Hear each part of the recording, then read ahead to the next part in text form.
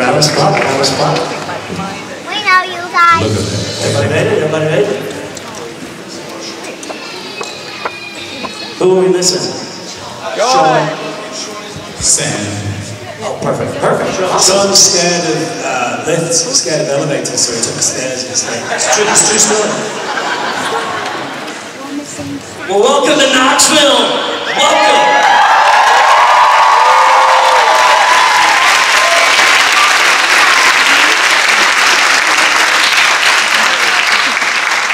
All right, let's open this directly up. I have all our questionnaires lined up against the wall, and I'm going to bring them up, and they get to talk to you, get to answer the questions, and fill them in on their amazing dreams they've had, especially about you. Like they've been telling some naughty stuff. That one right there, right there. Yeah, you know what I'm talking about. All right, let's start this out. Come on down. First question. This is actually for Billy. Would you be willing to sing Edge of Night right now?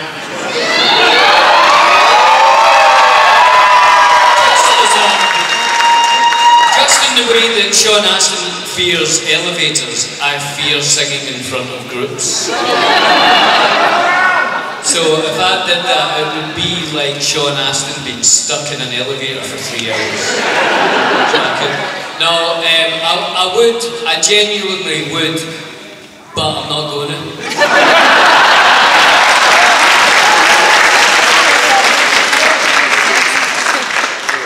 Next question. First off, thank you to each and every one of you for taking the time to meet everyone here.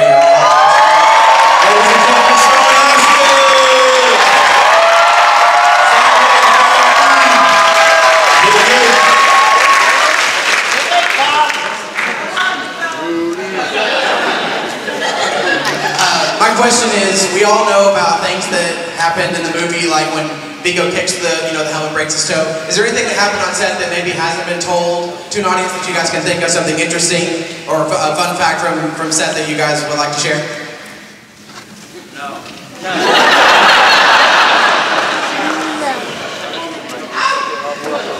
I remember one that I don't think has been told, or maybe it has, but I think it was Eowyn Hen, and we were practicing sword fencing, me and Dom, and Sala was very kind and was helping us out because he's a master sword fencer and a stuntman and amazing at all these things. Whatever you are, you're brilliant at it. And we had to wear these like hairy feet, and they were soft. And if you stood on a rock, it was really painful. So I didn't know, but Sala was being very kind and was getting rid of the rocks around my feet as I was kind of. And I had my sword, and I thought I'd put it into my scabbard, but I actually stabbed. I stabbed Sala right in the head. Do you remember that? I actually do now. As soon as you said the scabbard, I was like, oh no, here we go. I didn't know you were there behind me, and I went, oh. So I'd like to apologise for that. I accept it. Thank you very much. Thank you. Anybody else have an answer to that one? All right, next question. Come on over. Let's get you up and close and personal right here. Crazy, my heart's pounding. So, not only am I a huge fan of Lord of the Rings, but I'm also a friend of Friendship Onion here. So, I was just wondering how that kind of started, and what's like your dream guest? I was already on.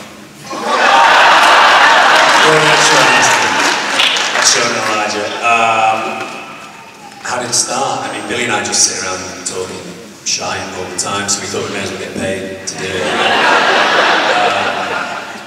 And I think, I've been telling a lot of people that have been coming over to see us, and I'm sure Billy's been doing the same thing, but what seems to be the most popular segment in the podcast is a segment called Billy and Dobby in the World. Yes. Which we're now turning into a TV show. So Billy and I actually go away. Well, I go away tomorrow. Billy's going to join me in about a week, something like that. So we do the first episode in England, Scotland, and then it'll probably be out sometime in the early part of next year. Yeah, like understanding the world through its food and through its culture and stuff like that. So, we might do haggis. Yeah. I think, did that answer your question? I'm not sure. Yeah. The scoring system's cool, but what's your dream guest? Like, who would you Dream guest for me, because we're both different people. We are, right? Yeah, we are. Dream guest for me, we'd never get it, but dream guest for me would be Lionel Messi. This is like my hero, basically. Unless anyone knows it. What about you, Bill? Probably was Miranda Otto, but she kept saying no, she wouldn't come on. No, who would be our dream guest? And it would be you, because you're a brilliant actor. And as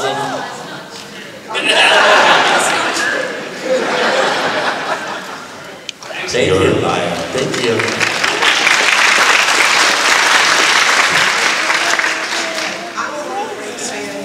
As much as anybody, but I'm a huge Rudy fan.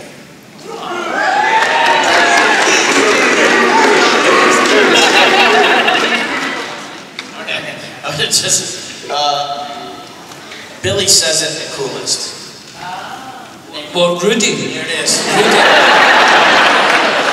But there was the little, very short. I'd never heard of Rudy. I didn't know the movie, and we were down in the South Island or something filming, and I was jet lagged and going through, and it said next up is a Sean Astin film, Rudy. And I watched it, and I was in tears all the way through it. And I called you Rudy for about the next 3 months, right? It's such a beautiful film, and Sean is so brilliant. And, yeah, it should be called Rudy. Thank you.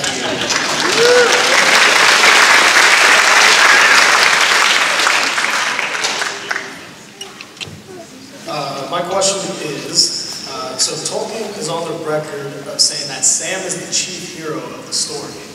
I want to know your guys' opinions. Do you all agree or disagree with that? Because everybody has and if you agree, I want to know what you think cements Sam as the chief hero of the story. Sorry,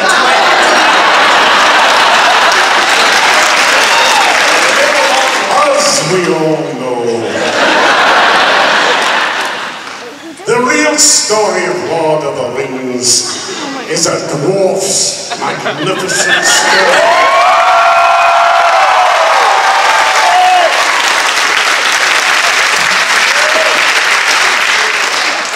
As we all know,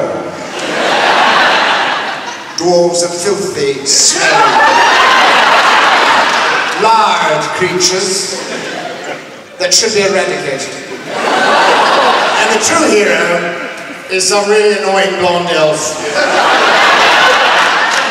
who's so much better than that Lego what. Anyway, I'm going to go and have a sleep now. Can't we just pick on the pointy ears because he isn't here?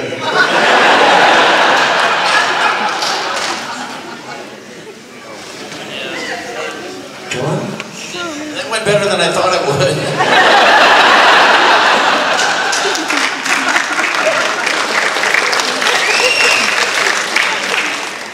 Can you do the gritty or can you do the floss?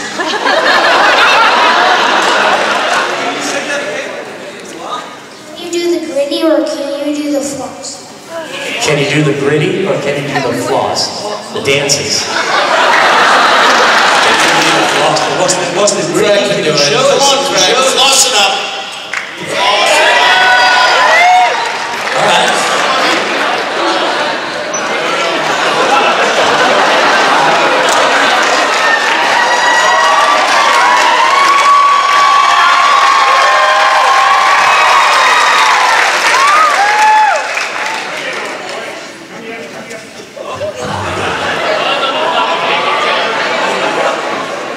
Who else wants to be this little kid right now?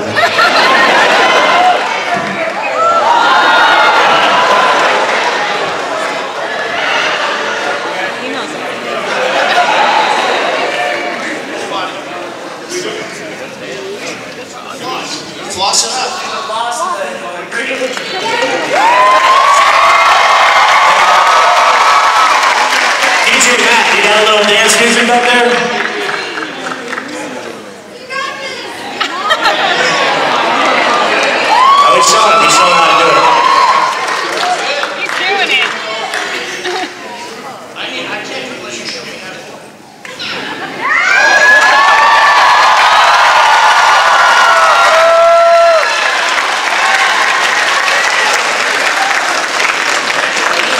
floss if Donald will do the floss.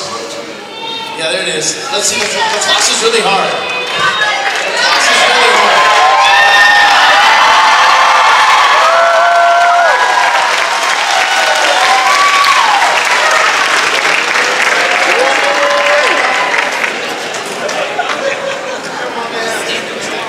Good job, big guy. Good job.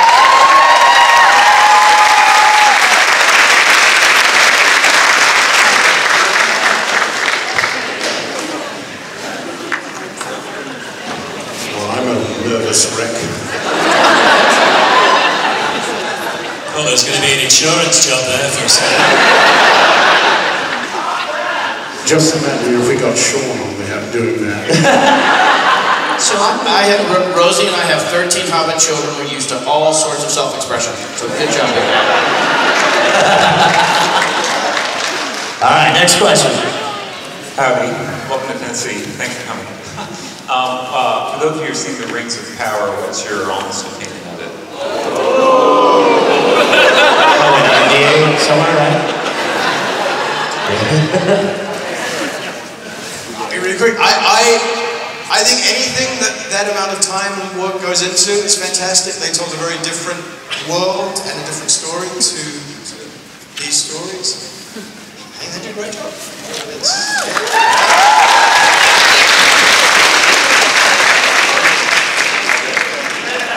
Did you get that, Jeff Bezos? Thanks very much.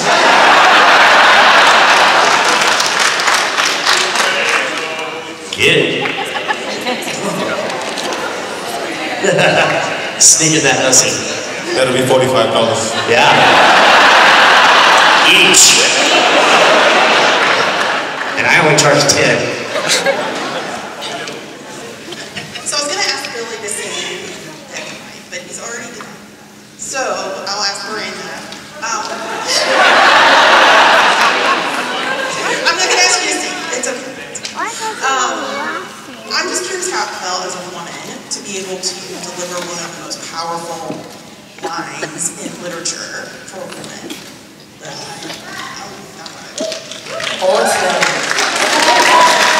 I was a little nervous about it because Hugo, who played Elrond, said to me beforehand, like, you've got the best line in the whole trilogy. And so then I hadn't really thought about it much before, and then I got super nervous about it. But I did that line a lot of times, so I felt like we nailed it by the end. But yeah, it was awesome.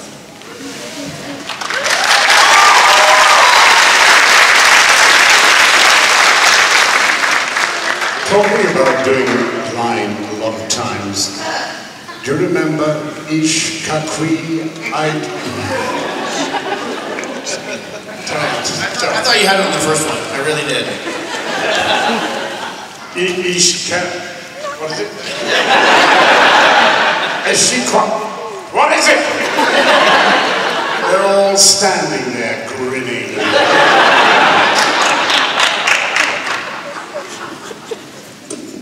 Next question.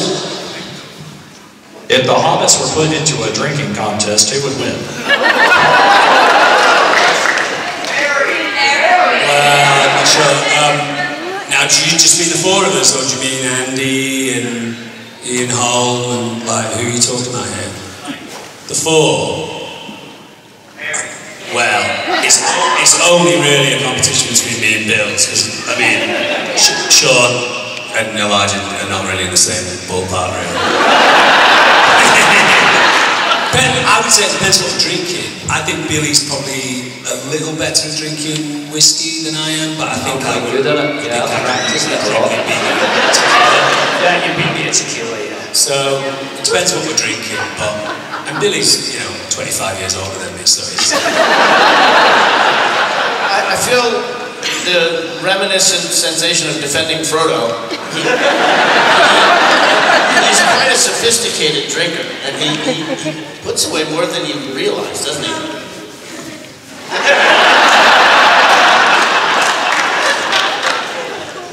These drunken little hobbits come back from one of their nightly sallies in Christchurch with this great idea: let's have a tattoo.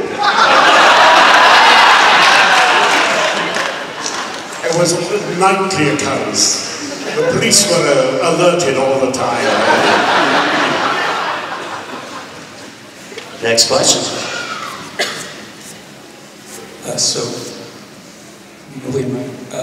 So it's nice to see you all here.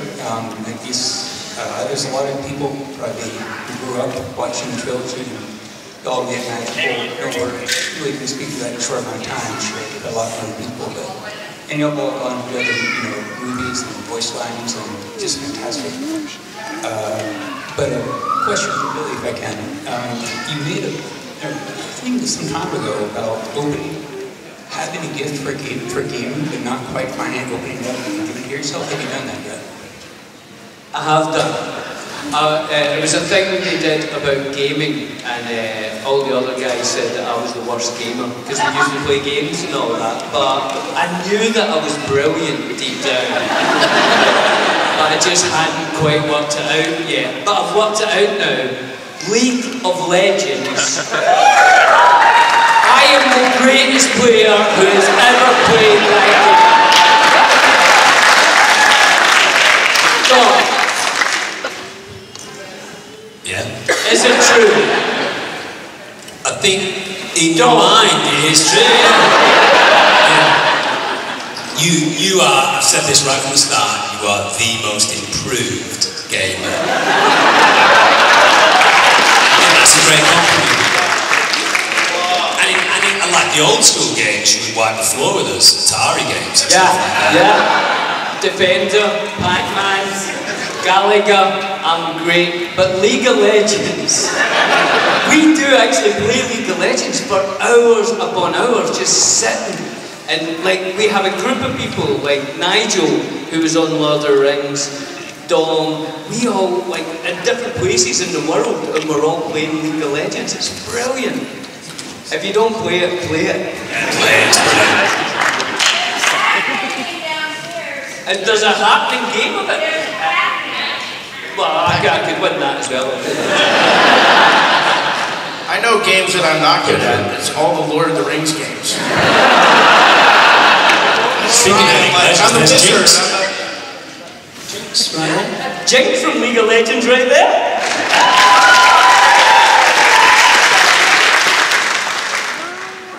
Yeah, she's actually the next question.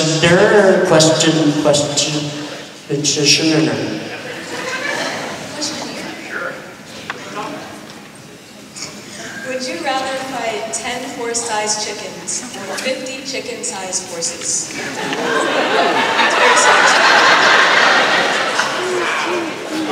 I know. For me, it's 4 horse-sized chickens because I've taken them down fast and that'd be good eating.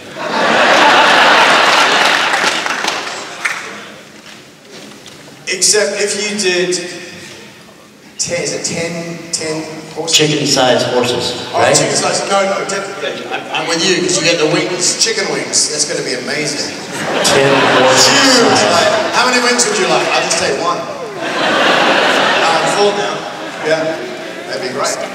I didn't know she said horse at first. Horse doesn't taste as good. I was like, horse. What size is that? Horse size. Come on down. Thank you. Horse size. So my question is for the hobbits. At the end of Return of the King, when Sam and Rosie got married, did you ask Frodo to be the best man, or was he the ring bearer?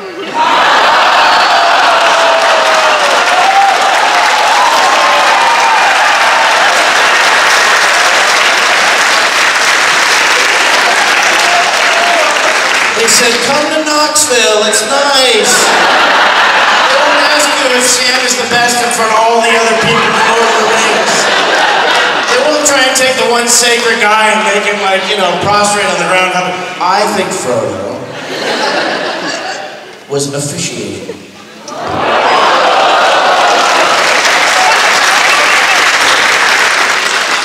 The cojones on that one. Come on down, you look amazing. Speaking of Frodo. Yep. Okay, so how much of the entire movie script was scripted and how much of it was improvised? There's hardly any improvisation, really, was there? I mean, in terms of the whole script. It had to be Tolkien's text as much as possible, because the fan base recognizes the absence of text. As you know from this Rings sequel that they've done.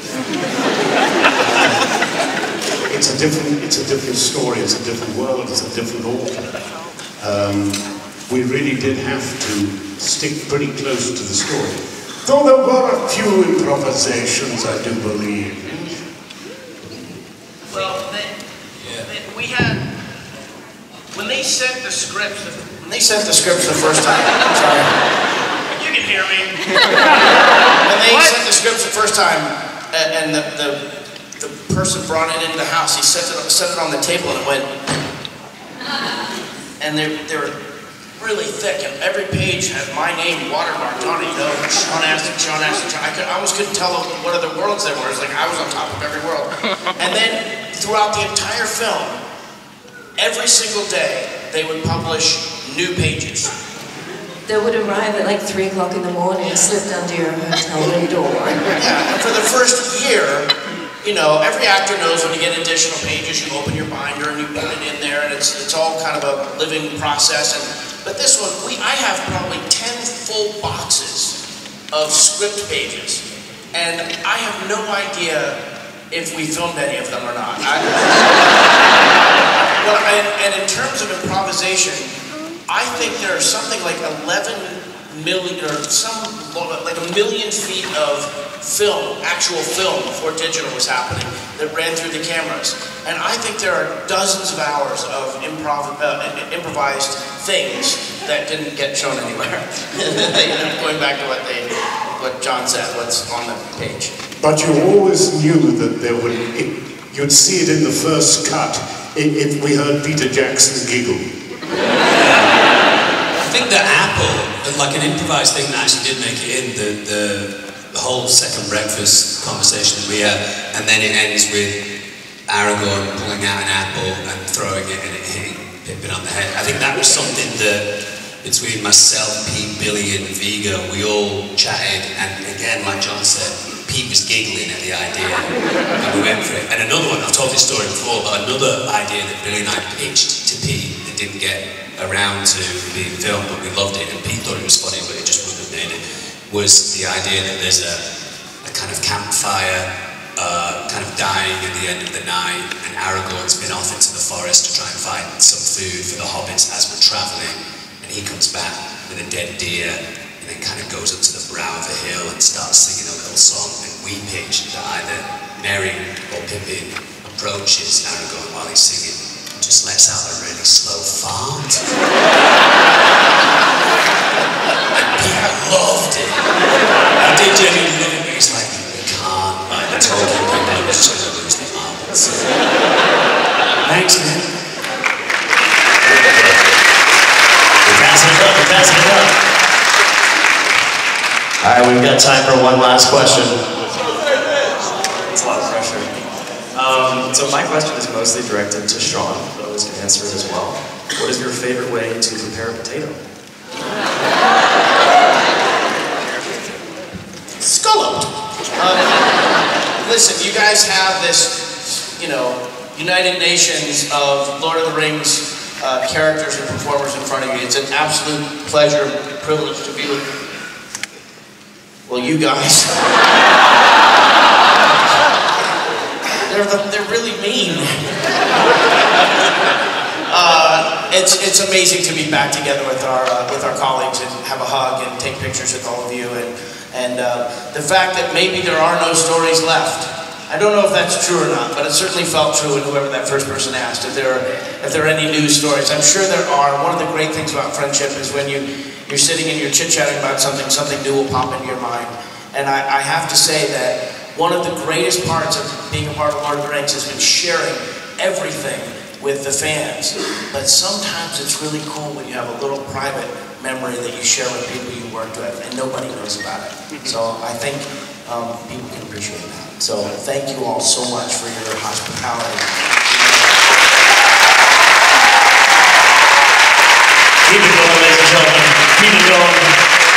Sala Baker, Miranda Otto, Rhys-Davies, Lord of the War.